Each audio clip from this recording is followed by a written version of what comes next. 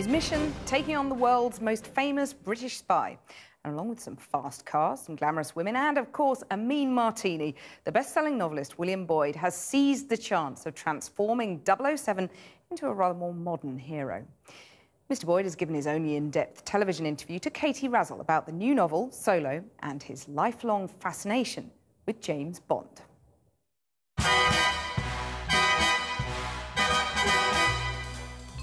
Well, Will, I feel like I ought to have a martini. Yeah, we definitely have to have a very powerful martini, I think, Katie, yes. It seemed only right to meet William Boyd in the bar of the Dorchester, the London hotel where his new James Bond novel opens. Earlier in the evening, Bond had drunk 2 dry martinis. He had ordered a bottle of Tattinger Rosé 1960 to go with his first course of pan-fried Scottish scallops. Cheers. Boyd is a best-selling author of novels of the likes of Any Human Heart and Restless, but he's also a big James Bond fan.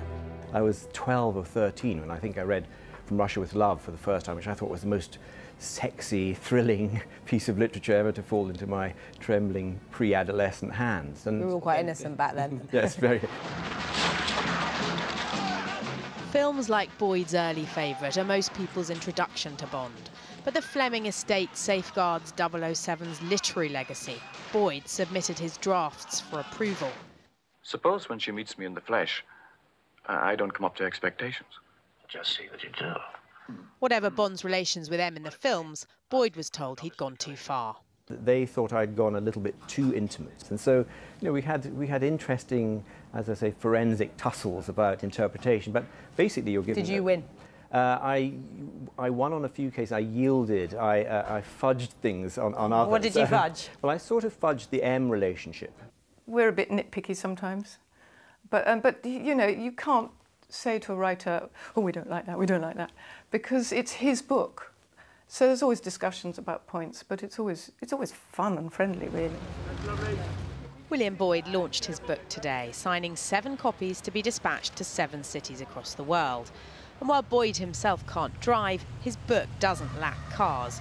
And there was only one way Solo was leaving here, in vintage Jensens. Ian Fleming wrote the first Bond 60 years ago. But in the 1950s, the world that Fleming was creating, the world that he put Bond in, must have been like the most extraordinary revelation. You mean you care about what kind of cotton your shirt is weaved out of? Oh, and you can choose different types of coffee to have at breakfast. He lifted a lid on the world of the rich upper classes in England. I'm the money. Every penny of it. Most of us are used to a contemporary Bond. Casino Royale was written in 1953, but the film, like all Bonds, dates from the era it was made, with Daniel Craig playing a 21st century 007. But the Bond of Fleming's books is very different. If you had said to Ian Fleming, "Aren't you a bit racist?" he'd be outraged at the suggestion. But of course, you read the books and it's just casually thrown around. And similarly, attitudes to women, attitudes to homosexuals, it's completely of that class and time and wouldn't have seemed remotely out of order. But of course, nowadays it is totally out of order. So Boyd has updated the hero, setting much of the book in a fictional West African country going through a civil war in 1969. It's reminiscent of the Nigerian-Biafran War, one of post-independence Africa's first and most bloody conflicts, in which hundreds of thousands starved to death. In Solo, Boyd's Bond cares. Bond left the village feeling helpless and depressed. It had been like witnessing some surreal version of hell. What could he do for those 2 kids?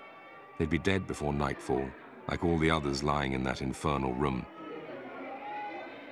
I lived in Nigeria during the Nigerian Civil War, and you cannot, those images that people have probably forgotten now of the, you know, 1 million people died in the Nigerian Civil War, mainly from starvation.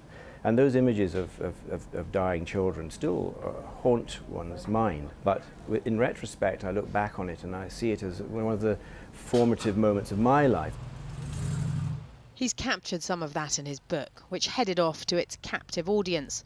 The Bond books have already sold 100 million copies worldwide. William Boyd didn't have time to finish his drink, but in keeping with Bond tradition, I felt it was wrong to waste a good martini.